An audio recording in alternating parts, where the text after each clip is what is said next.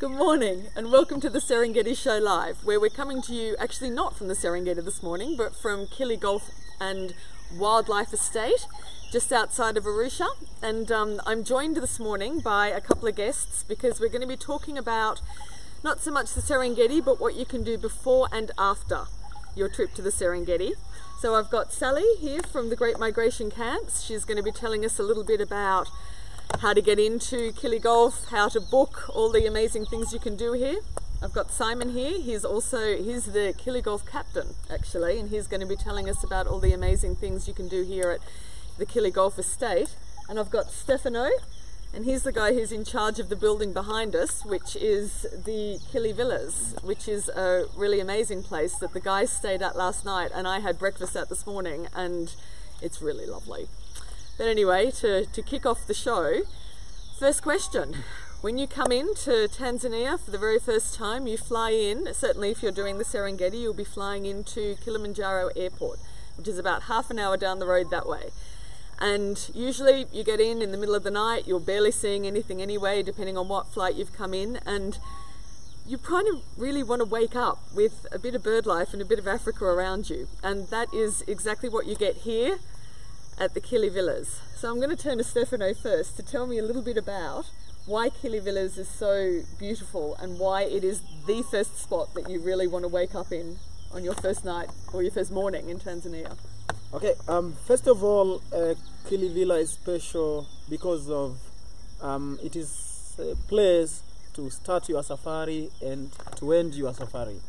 Because when you arrive in Kili Villa, first of all, we have very nice chefs, food is so amazing, and the quality of service, everything is fantastic in Kili Villa.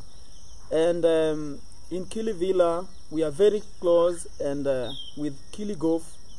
And when you are staying in Kili Villa, you can play golf, and a lot of activity we have in Kili Villa. And it is very place which you can arrive very fast when you are coming from Kilimanjaro Airport. Right. From the main road to Kili Villa, it is only 6.5 kilometers. Then you reach Kili Villa.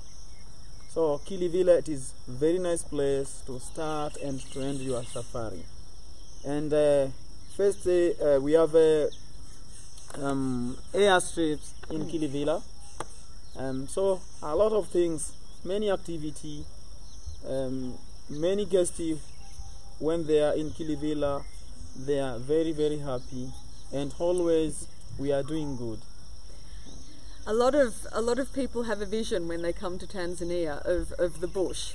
And just to explain the Kili Golf and Wildlife Estate, it's actually, I don't know how big it is, but I mean, we're sitting here, all I can hear is bird life at the moment. And I live in Arusha, which is down the road, and let me tell you, I do wake up to some bird life, but I also wake up to traffic and the mosque and a whole lot of other noises that is not kind of the bush experience that I know a lot of tourists are arriving to see. But as you say, the one thing with coming here to the estate and coming to Kili Villa is you're almost cutting out the city experience. A lot of people are coming for that bush experience immediately, so it's lovely to wake up and not have to worry and spend a couple of days here doing the activities, jump on a plane here, straight up to the Serengeti. So I'm going to turn to Simon to talk a little bit about the activities actually, because I know I go horse riding out here of a weekend, but there's a lot of other things you can do on the estate. Yeah, absolutely. It's I think to explain what you don't realize is that in Tanzania you have a golf course, Kili Golf, which is David Jones designed golf course. It is a championship golf course and is world class. The standard of it, the upkeep, etc., is kept in a world class condition. So from a golfer's point of view, it is paradise. You called it a millionaire's golf course, didn't you? Oh, absolutely. I mean, I'm very, very fortunate in living here. Yeah. And I can walk onto the golf course whenever I want. Yeah. I can wander around. The bird life and the wildlife on the golf course is incredible. The bird life is just phenomenal. There's lots of water on the golf course. There's lots of water birds, kingfishers, etc. Nice.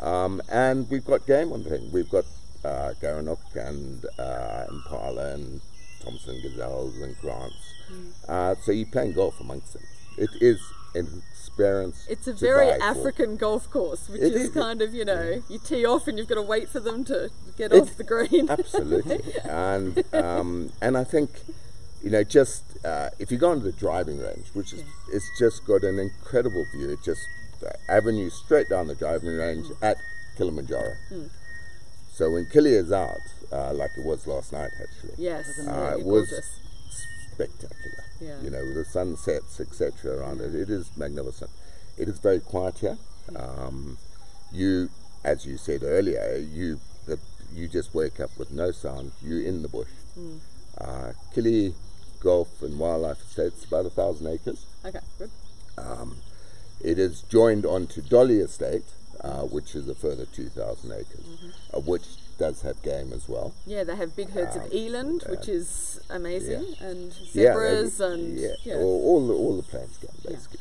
And And hyenas. You might hear the hyenas at night, which is Yes, kind of cool. Gets you absolutely. in the mood for the Serengeti immediately. Yeah, very true. And then, from the estate, you have incredible walks around the area. And there's the horse riding, as you mentioned earlier, which is wonderful. And the horse riding does encompass Dolly Estate as well. So you do have a substantial area with which you can go around. I obviously love my golf. So that's my passion. Yeah. And it's a passion that there is nowhere else in Africa that I know of that you can actually come and walk onto a golf course like we have in the middle of the bush, in the state that it is in, the golf course itself, which it's a genuine championship golf course. And there's nowhere else, even the South Africas, etc., which are world renowned, but you got to book. Here, I can walk on any time I want. Very nice. And you can do it in the afternoon or in the evening, and it doesn't matter. So after a long flight, coming in and sitting up and wandering around, stretching your legs on a golf course, wonderful place to start. And then you can go to the polo club for a drink afterwards, because we do Absolutely. also have polo here too. So for we've got the horse riding, but if anyone wants to just settle in on a Saturday afternoon and watch a couple of games, that's kind of the Absolutely. civilised thing to do. Yeah, there is actually. And there are professionals that live on the estate, birders, etc., and guides that will take people here. And I know they will, through Kili Villas, they encompass guests and take guests. Yeah, so we around, can etc. organise the bookings through you guys, which is handy. Yeah, fantastic. So there are people that do that, and it's a wonderful place to start us. Wonderful. Well, and wonderful which is the place. point, what you were saying. So it's basically, start here and end here if you like. So it's kind of, you come here for the hot shower after, camping out in the Serengeti for a bit. Yeah. The food quality does definitely not go down, but it is a beautiful place to stay, as we can certainly attest. And the other great thing about here, as we mentioned, is the flying in and out. So Arusha Airport is of a morning, with everyone in high season heading out to the Serengeti, a bit of a chaotic scene. But here at Dolly's, we have an airport that not an airport, but we have an airstrip. Well, we have an airstrip. Right, which is where all of the local airlines that fly into the Serengeti and all the national parks in the area, in the northern sector, they originate from here, and they will call in at Dolly, pick you up here in Dolly, which from Kili Villas is a 10-minute drive. Yeah. No. So it's wonderful after breakfast, get on an airplane, and it's simple and easy. Yeah. It is a beautiful area to do it. Nice and simple too. Yeah. So Sally knows that I'm about to pass over to her. No, but Sally, you do all sorts of bookings all the time. I know that you guys have used here as well. But tell me, from the feedback that you've gotten from clients, tell me what they have been saying and why this is kind of the obvious and easy stop. Well, as everybody's mentioned, people are coming out here primarily for wildlife and nature. And from a bookings perspective, if you're arriving from North America, first of all, you've got jet lag. And often people arrive in the evening. So, it can be quite overwhelming arriving in Africa for the first time, because Arusha is a busy city, and it really is a bit overwhelming, buses and trucks and headlights all coming sorts at of you in people, high beam. and Yeah. it's dark, and you turn off onto a dusty, bumpy road or something. So I really like using Kili Villa for our clients, because particularly for groups and for families, it's like being in a house. It feels very comfortable, it's very familiar. It's quick to get here. You have a shower, you can go for a walk. You don't have to play golf. It's really nice for walking or jogging too. True. That's true. And, people relax. And that's the feedback that we get. You have fresh fruit, well-cooked meals. You have staff who are caring for you, and you feel very welcomed. And for me, for clients coming on safari, it's easy. It's not an hour or 2 hours to get into Arusha from Kilimanjaro Airport. And as you said in the morning, a lot of our clients, particularly from North America, we keep them here for a whole day at least before going on safari, because you have time to catch up. You don't have to go into Arusha at all. So you can swim in the pool, you can relax, there's Wi-Fi, you can let everybody know you're safe. And that's a very big part of people's experience, is feeling comfortable on arrival. And then what tends to happen is that people really want to come back here at the end, because now they've had the safari. Before they go back, they actually just want to wind down a little bit and, send their pictures, because, you don't always have good internet on safaris. You get that here, have a round of golf, go horse riding. We have a lot of friends from Zanzibar that come as well. It's a great spot or Dar es Salaam. I mean, you must have obviously a lot more, Stefano. And it's a very nice local product, not just for international visitors. As you said, you live in Arusha and come out here anyway. We live in Roshi and we come here anyway. So it's a fantastic stop, and it really works well for our clients because of the ease for getting to the Serengeti, and because you have such a beautiful space. You really are waking up to amazing bird life. And that a sound. hoopoo. I'm sorry, I've been looking at your shoulder because there was a hoopoo just over there. I saw you got distracted. Sorry. And it's comfortable and lovely, and that's the feedback we get. So that's why we book it. Perfect. What you mentioned was we've got some friends staying at the moment with us from Zanzibar. They've popped across for the weekend. You can fly here directly from Zanzibar, which also means you can fly from here to Zanzibar too. So for the whole bush and beach experience as well, which is what a lot of people want to combine. But next door we've got some people from Kenya, don't we? From Kenya. We've got another golf captain in town apparently. So people do come down here, and that is also the message.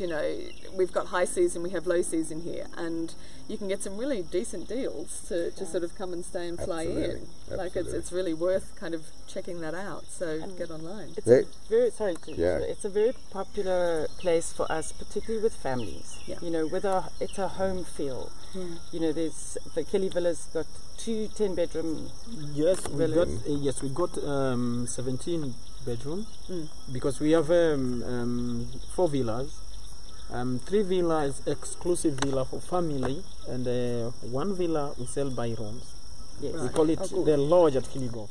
That's right. It's very handy for us. So it's not just families or groups. If you're 1 or 2, you can just have a room and stay. So it is very nice place actually, and many people who don't know here, when they are coming from Arusha, they are very surprised that we never know this. Had place no idea before. it was here.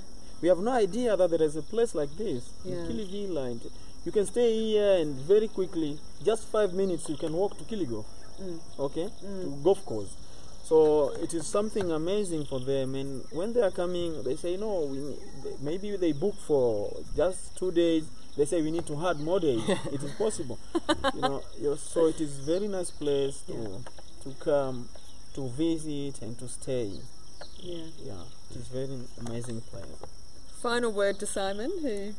I think it's something you don't expect. That is what you get here. You just find it's an amazing place to come in the middle of Tanzania and find a green area like we have here. And the other thing is, I think the weather. Oh yeah. The weather Yeah. in this area is, I think our average rainfall is about 650 millimeters a year, and we have the two rainy seasons, you know, the short and the long rainy season. We're in the short now. We're in the short rainy season now, but when it rains here, it rains for half an hour or an Yeah, hour, no, exactly. or it rains early in the morning, and then it's beautiful sunny days for the rest of the time. I honestly can't. I don't think I've not been able to play golf here for more than 5 days in the whole year. Wow. Yeah. That is No, there that you is go. something that is unique. Paradise. It is absolutely. It is unique, absolutely unique. So that's part of it, you know, and it's the access and the availability to be able to actually get in an aeroplane, fly into wherever, or get in a motorcar.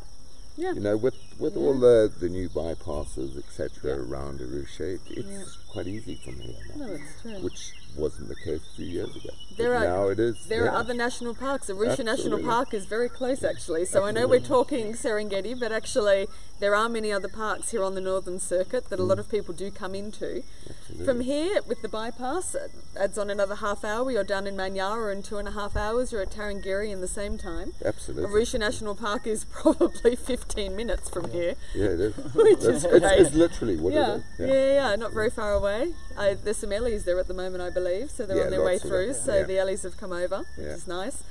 But yeah. So that's today's episode, guys. We can't emphasize enough that you do not have to fly into Tanzania and immediately be in the dust and smoke of a big city. This is around here in Kili Golf and Dolly's estate. There's golfing, there's horse riding, there's beautiful lodges to stay in. You can immediately arrive into the bush setting and start your safari off on the best way, or end your safari and wash off the dust here with a little bit of a relax before you get on the plane. Thank you very much to everyone, and thank you very much to our sponsors as well, as you can see down here. So Auric Air are one of the guys that fly into Dolly's estate, which Yes. is fantastic. We love them. Our Blink Technology guys, couldn't do this without them. Obviously, Great Migration Camps are here. We've got Serengeti Acacia Camps. We'll be back up in the Serengeti in the coming weeks, and we'll be filming from there quite soon as well. Kili Villas, thank you for allowing us to stay. Very happy about that. Lamala, we'll be hanging out at Lamala camps in the very near future, which is fantastic.